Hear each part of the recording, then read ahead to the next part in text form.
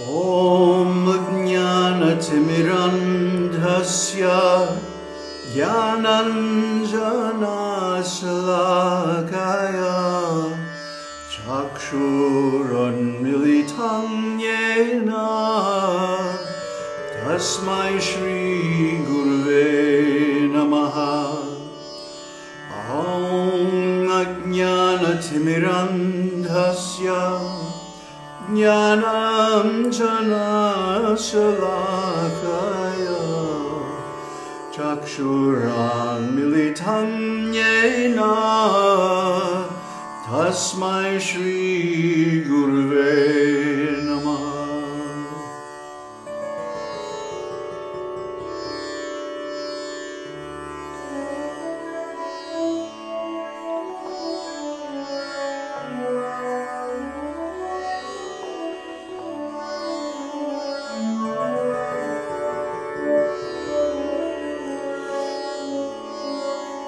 Samsara dava nalalita loka tranaya karunya ganaganatvam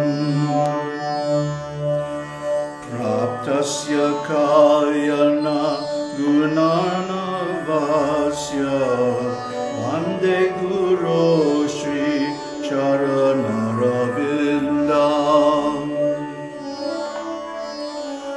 Samsara dava nalalita loka tranaya karunya ganaganatvam praptasya kayana gunarnavasya vande guru śrī charanaravinda. Mahaprabho kirtana nritya gita vaditra madhyan manasorasena romanchakam pashrutaranga bhajo vande guru śrī charanaravinda.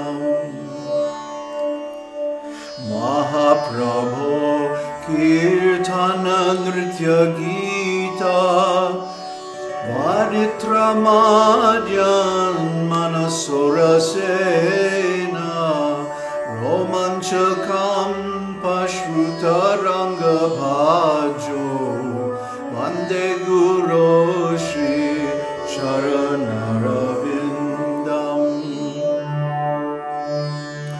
Vande guru śrī charanaravinda.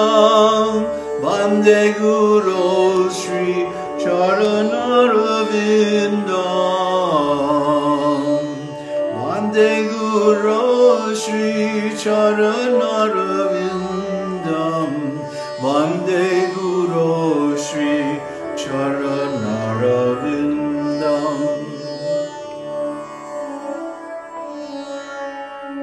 Om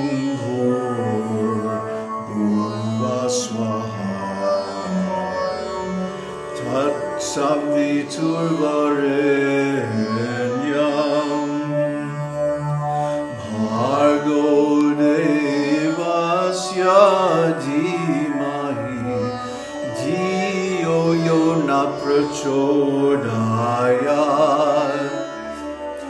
Om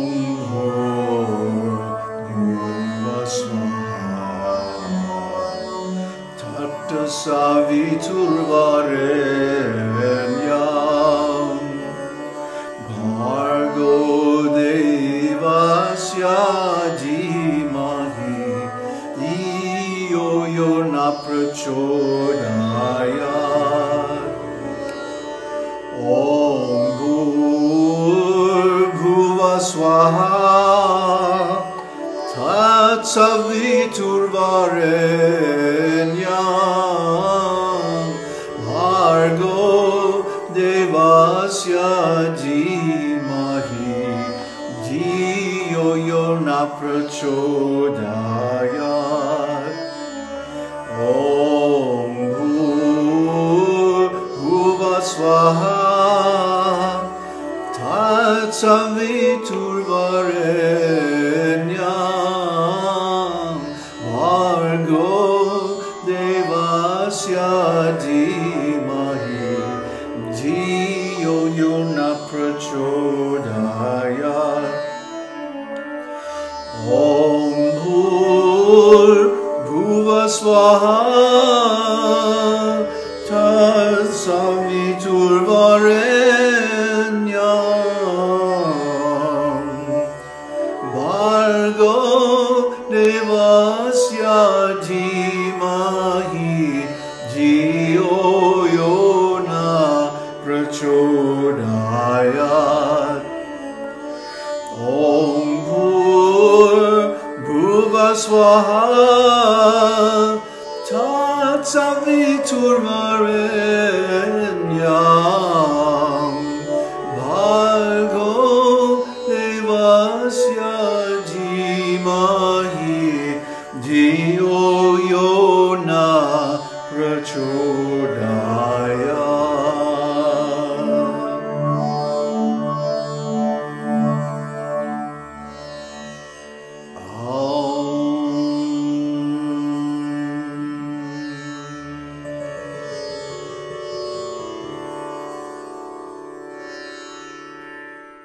Namaste.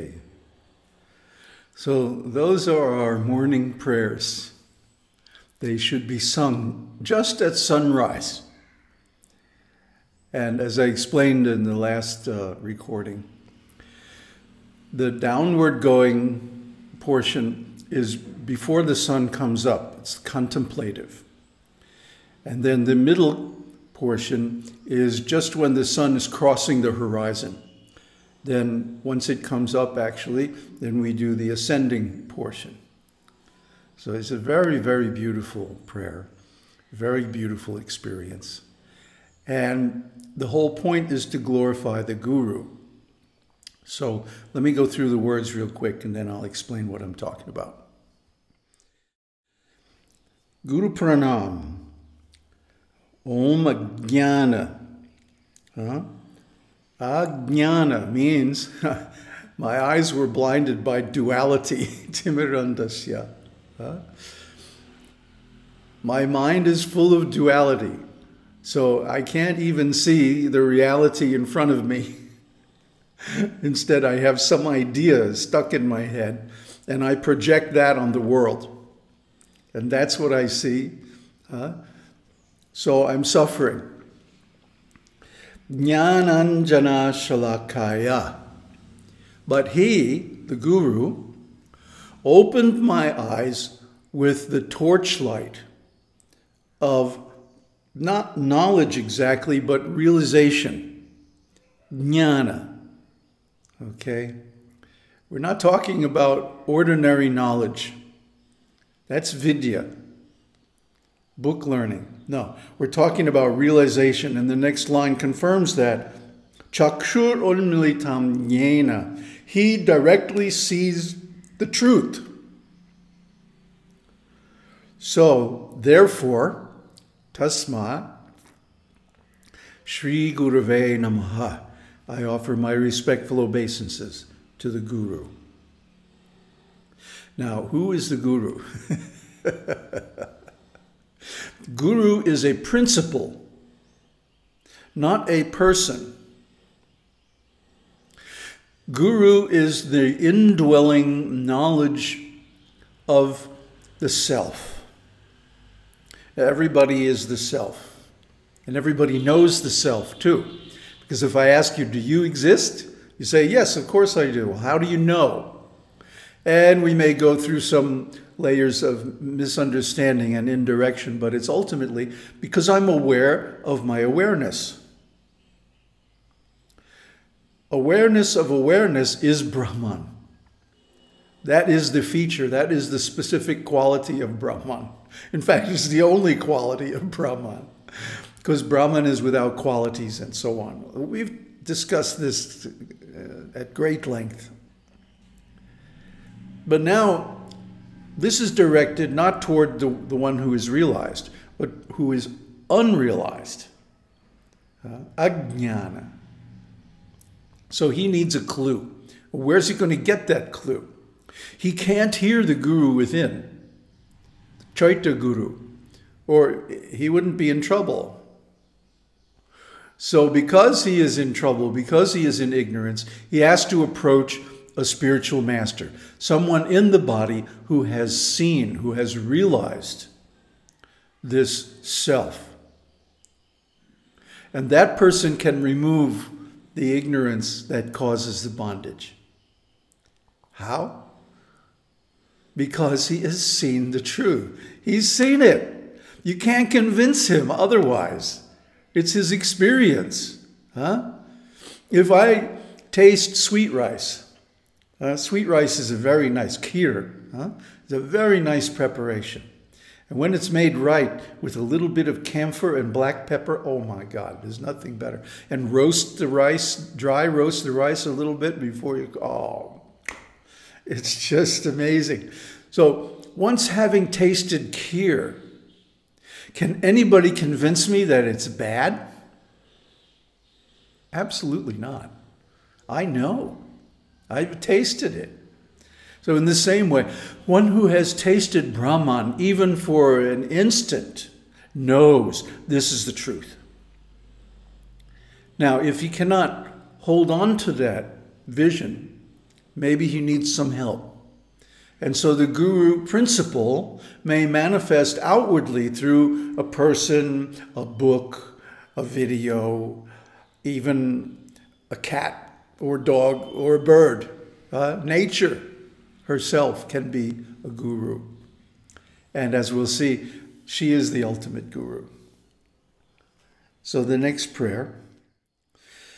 The samsara, the endless round of births and deaths, is compared to a forest fire that is burning out of control. Nobody wants birth and death. Nobody wants to suffer. Everybody just wants pleasure and enjoyment, isn't it? But still, these things happen. Why? Because this karma is like a fire that's burning out of control. But the spiritual master is like a cloud. No ordinary human effort can put out a forest fire.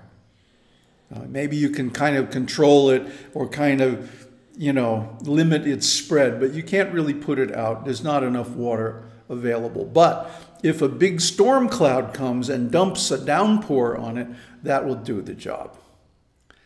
So the spiritual master, the actual bona fide spiritual master, is like a rain cloud, full of rain, dark, blue rain clouds ready to drench everything with a downpour of mercy. Mercy, anugraha, grace. But this is the function of a real guru, and you can approach a guru, whether he's in the body or not, and get this grace. Or you can find it within yourself, but that's advanced. Most of us need help. And so we approach the spiritual master. So the spiritual master can deliver the whole world if they would just listen to him. All the afflictions of the world are self-made. All our suffering is self-created. All we have to do is follow the instructions in the Shastra and it's finished. And it can be finished in a very short time. But we have to be sincere, number one. And number two, we have to actually follow the instructions. That's where most people get in trouble. But if we follow those instructions, it begins with offering our respectful obeisances to the spiritual master, the guru, in whatever form. We should be looking out for Guru. We should be searching for Guru. We should be trying to see Guru at every opportunity. That should be our quest. And if we live like that our whole life, I remember when I was 3.5 years old, I started searching for a guru because I wanted to talk with God like Jesus. It took me 24 years to find my guru. And when I did, as soon as I could, I surrendered to him, went to him, and served him. That's why I was successful. So the next verse. The Mahaprabhu. The Mahaprabhu is the greatest master. In other words, among spiritual masters, among gurus, there are different grades. Some are higher than others.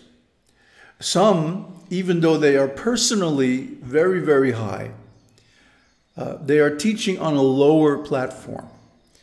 And we've been going through the Chaturdarshanam, so you can understand that, for example, Ramana Maharshi, although he was situated on the Ajata platform, and another example, similar example, is Shankaracharya, they descended to the Viśiṣṭādvaita-vāda platform, and Shankaracharya even occasionally to the Viśiṣṭādvaita platform, to benefit the people in general.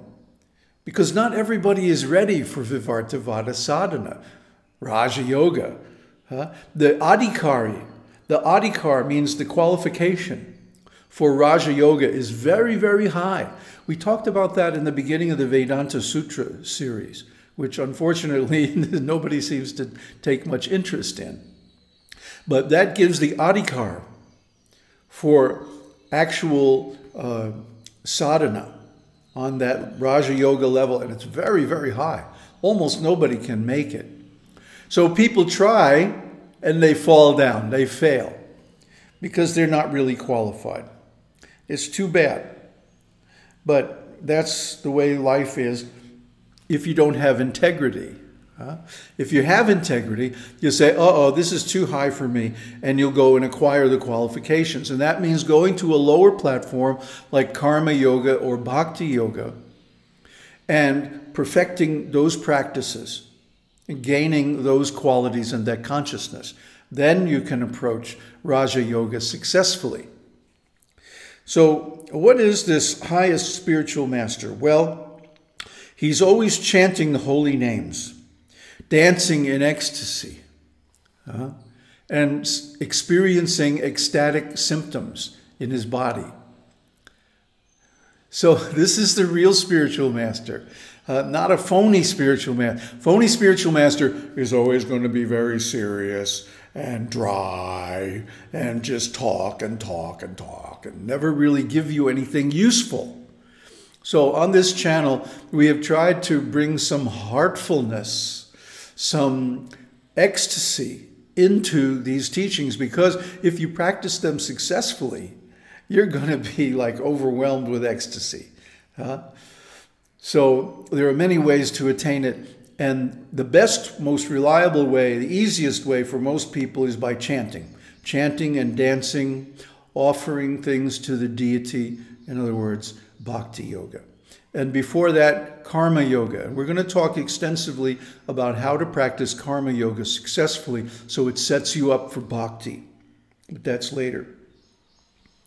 So the spiritual master must be a perfect devotee, bhakta. Then on top of that, he has to have perfected the spiritual realization of Brahman. And that's the person you want to seek out. That's the person you want to find and hold on to those lotus feet. And then finally we chanted the Gayatri mantra. And of course we did a whole series on Gayatri mantra, so I'm not going to explain that here. But this is our practice every morning, or at least the beginning of it, the first stage. And after the prayers to the Guru come prayers to Ganapati. And we're going to introduce a very nice, beautiful prayer to Ganapati, Ganesh. Om Tat Sat. Om Harihi Om.